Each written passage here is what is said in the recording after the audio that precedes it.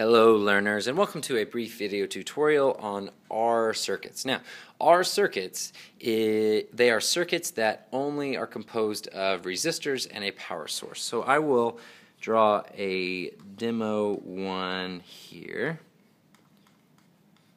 Something like this. So I've got my battery, R1, R2, and R3. And what will be helpful to us is to determine the equivalent resistance of this circuit. Now, we learned that series resistors, to find their equivalent resistance, it is just a straight up sum, R1 plus R2 plus R3. But for parallel resistors,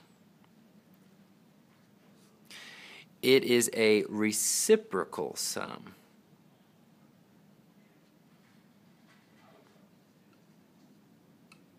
So what you'd want to do here is you'd want to start inside your parallel set and then work your way out.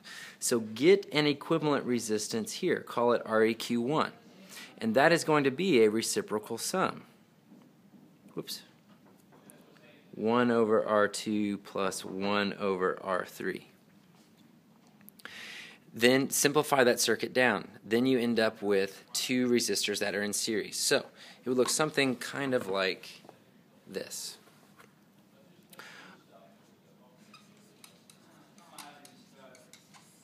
This would be REQ1, and this is still R1. 1 over REQ1 is going to be 1 over R2 plus 1 over R3. So you can solve for that value. Then you end up with two series resistors. You hear how annoying your peers are? That knocking is someone trying to get in repeatedly. They just haven't been taught that when someone doesn't answer, they're generally busy. It's okay. So now you have two series resistors. So the total equivalent resistance for this circuit would be R1 plus REQ1, which you could use to solve for the initial current out of the battery. Very helpful when solving for components inside this resistor.